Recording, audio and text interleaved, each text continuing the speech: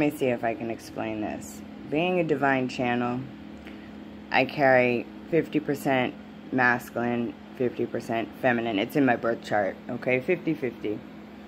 So being a divine channel, in my DNA, I have Greek, I have 1% African,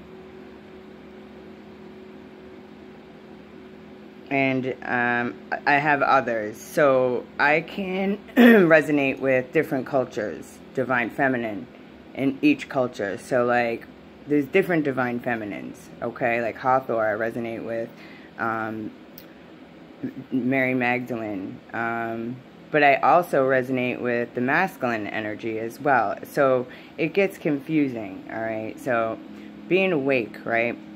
You wake up in the morning, it takes time to actually wake up. It's the same with the spiritual awakening. So I know things, and some things I hold back because I don't want to give you guys the wrong information. It's not out of fear of being embarrassed. It's persecution, stuff like that. It's kind of hard to explain 111 on the timer, but this is what I've come up with so far, okay? I know my heart, right? I know what God promised me, right?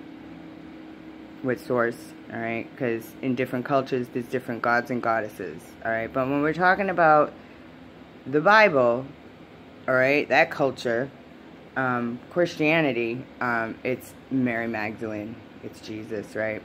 So, I'm like, 144 on the timer. So just sit with that, meditate on that, alright? Like I'm figuring things out, but I wait on God's confirmation, right?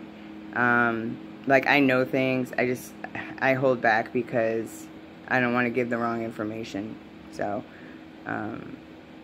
yeah, so that's what I've come up with, alright? Okay.